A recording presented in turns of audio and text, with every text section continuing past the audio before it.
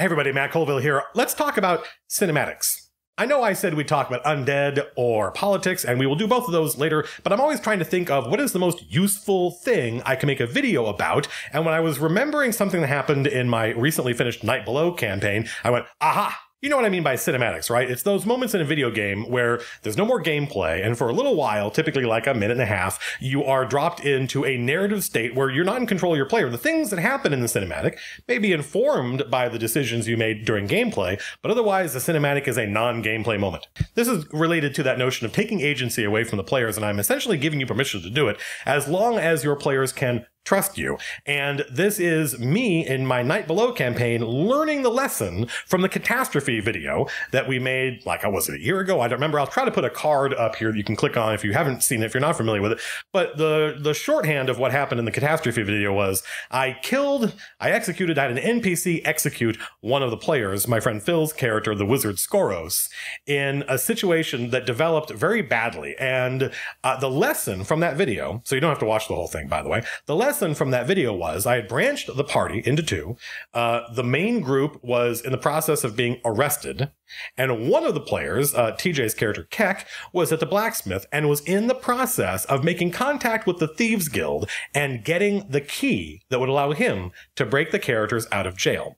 Now, because I literally took TJ into another room and we roleplayed this whole thing, the players in jail did not know this. So TJ returns to the group and he's super excited that he's going to have this like top secret mission to go and rescue the characters, but the other players did not know that he had that power. So they felt like once they were arrested, they felt like we're all going to be executed unless we find a way out of this. It's up to us, they thought. This is an important point. They thought it's up to us to get ourselves out of here. And they asked me, can describe the jail cell. Can you draw it for us? And when I drew it for them, that was the sign. That was the biggest mistake. That was the sign that the combat could happen here. I should not have done that. Furthermore, what I should have done was I should have just put them on hold and switched to TJ, and they would have got to watch TJ use the key and subterfuge to get in. And as soon, if I had done that, it would have been seconds after we switched back to TJ at the table with the rest of them and me role playing. Okay, what are you going to do, TJ? What's Keck going to do with this key? And him trying to talk his way into the castle or maybe get arrested and then pull out the key. The players would go, oh, I can relax. It's not up to me. It's not up to us to get ourselves out of this.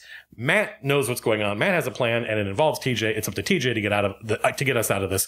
And that would have been a lot of fun, I think. And nobody would have died. But that's not what happened. And it was a miserable evening. And I avoided that exact same situation later by deploying a cinematic. The players were in Night Below, and they had been captured by the Lords of the Darrow. These were 5 9th to 11th level spellcasters. Because they were much higher level than the players, they smoked the players, and the session ended with the players being captives of the Darrow. Now, the players correctly concluded that the Darrow were going to lead them down further into Night Below and into a city run by the Mind Flayers, and that the Mind Flayers would basically eat their brains and that would be it. So the players end this session in manacles, being led down to the city of the Glass Pool where the Mind Flayers rule. It's a rhyme. As soon as the session was over, they started planning and trying to come up with a way while being led by the Lords of the Darrow, by 5, let's say on average 10th level spellcasters, down to the city of the Glass Pool. How can we, in manacles, break out and escape or overcome our captors, which is a terrible plan because the players lost against these same Darrow when they weren't manacled and captured. So what are they going to do now? As I was listening to them discuss what was going to happen, I realized we were in a very similar situation. And I thought, I know what to do. I know what I'll do. I knew there was a point coming up where the heroes would be alone with a single Mind Flayer, and this would be their perfect opportunity to overcome this Mind Flayer and escape. But the players didn't know that. The players were desperate, and in their desperation, they were trying to come up with a way out of the situation they were in, and if they had tried something in that moment, they almost certainly would have been killed by the Darrow. I have a rule. You may have a different rule. I have a rule when it comes to bad guys capturing the heroes, which is the first time we capture you, we may try to ransom you back to your friends, or we may try to sell you into slavery.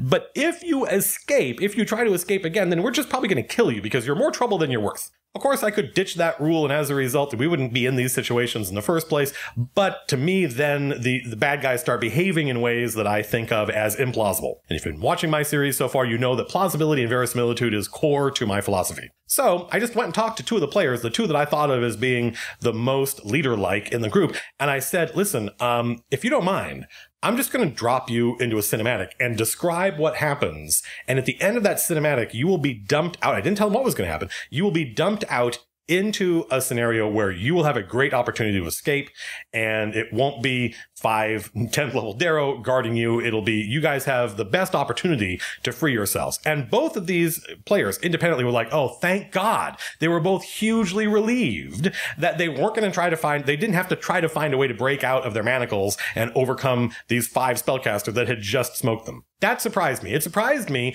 that the reason I asked them was because I thought they might not like the idea of giving up control over their characters for this non-gameplay, this narrative moment. But in point of fact, both players were hugely relieved, and it worked great, actually. The entire scenario played out exactly the way I would hoped it would. We got together the next week. I said, I didn't tell the other players this, by the way. I was only talking to 1 or 2 of them as kind of sounding boards to see, is this a good idea? Is this going to work? And when both of them were like, oh, great, go for it, I was like, okay, good, let's do it. And I just described to them the process of being taken by the Darrow down to the Koatoa city and going through the gatehouse and being inspected and having their gear taken away from them, but it was never that far from them. They could always see where it was. That's important, right? So the players don't start freaking out, hey, we need our gear. And then they're delivered to a mind flayer in a laboratory, and the mind flayer is all by himself. And the Darrow actually tried to tell this mind flayer, these guys are not like the normal slaves. And the mind flayer is like, bah, be gone with you, you mad dwarves. Because of course the mind flayer thinks that he is the greatest creation here in the Underdark, and that these little dwarves, they don't know from danger. Who cares? He doesn't even listen to them. Once they were alone with this mind flayer, the players immediately started planning ways they could escape. And that was a lot of fun. It was fun for me to watch. And they correctly reasoned that even though this mind flayer had a mind blast that could affect the entire party, some of them would succeed at their saving throw. Anybody who was next to the paladins or Llanivor would get +5 to their saving throw in addition to their normal bonuses. So 1 or 2 people are definitely going to make it. Graves is the empty one, and the empty one is immune to psionics, and as a result, he would definitely, and they started thinking, well, Graves can pretend that he was stunned, and that way when the mind flayer comes up to eat his brains, Graves can attack him.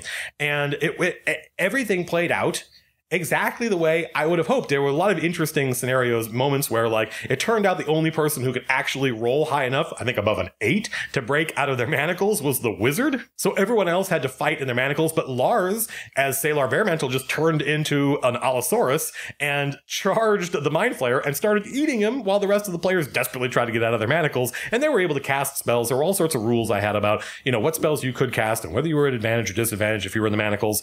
And there was an element of it that was sort of like watching the Marx Brothers as players tried to get out of line of sight in their manacles, tried to scurry around the room to get out of line of sight of the mind flayer's mind blast. But Lars, Salar Bearmantle, the Allosaurus, very successfully ate the mind flayer, and that was it. It was dramatic. It was a lot of fun. The players went from a situation where they felt like they were trapped and hopeless and had no options to having a lot of fun and escaping quite dramatically. The problem in this state, the problem they were dealing with was I knew that there was a moment coming up that they'd be able to easily affect an escape, but they didn't. And that is what caused their desperation. And so they were about to do something that I thought was incredibly dumb. Let's try and fight these 5 Darrow again, but this time we're going to be manacled and we don't have surprise.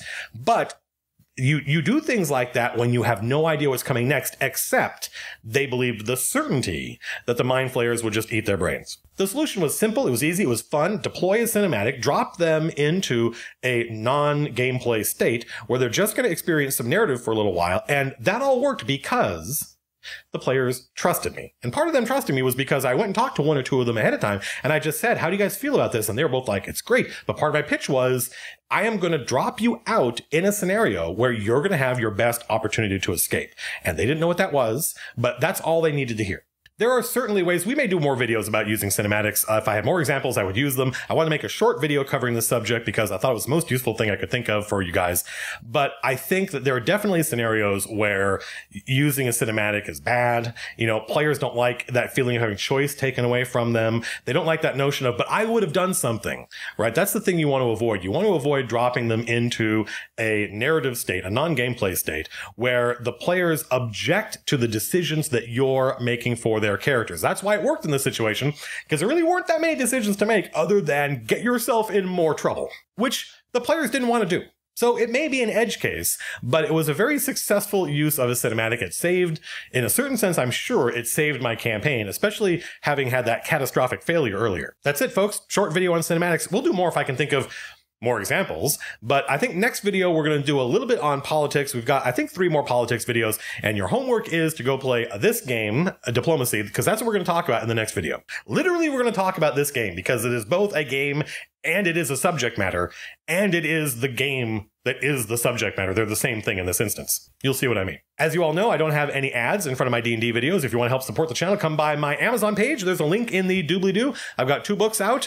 They're both $5, so if you buy both books, it costs you $10, and I think I get $8. And if you like D&D and you like fantasy, there's a good chance you'll get a kick out of the books. Oh, we did a video last week about initiative, an alternate initiative system from Mike Merles, lead designer of D&D, and how I intend on implementing it in my upcoming campaign, which you folks are going to get to watch from. We're going to roll characters live sometime in September, I think, so you'll all get to see that from the ground floor. And it was a very popular video. It had the incredibly long and robust thread on my subreddit, and that made me really happy to see that. And it makes me want to do, I intended on doing more rules-based videos moving forward, but it also had the most dislikes of any video I've done, like 3 times. It's still not that many, but it's like 3 times as many dislikes as a normal video gets. And of course, that's because anytime I talk about house rules, some people are going to think that's a dumb rule, I don't like it, dislike. And the fact that overwhelmingly, even people that don't want to use that initiative system didn't do that makes me very happy. It means we're all, in one way or another, sort of adults, and we're able to encounter new ideas and not like them, but not punish the messenger. So that we're going to keep doing this, and we're going to make more videos. At least I think, at least 1 I know of, maybe 2 moving forward. Not the next videos, but between now and September, of interesting house rules, at least I think they're interesting, that I am going to be using. That's the theme, is they're all house rules that I am going to be using in my upcoming campaign. And the next one, I think, is going to be something I'm taking and stealing from another game and modifying it to suit myself, called the Party Sheet. And if you know what game that's from, you may already have some kind of inkling as to what I intend on doing with it. No spoilers. All right, folks, that's it. Until next time, peace out.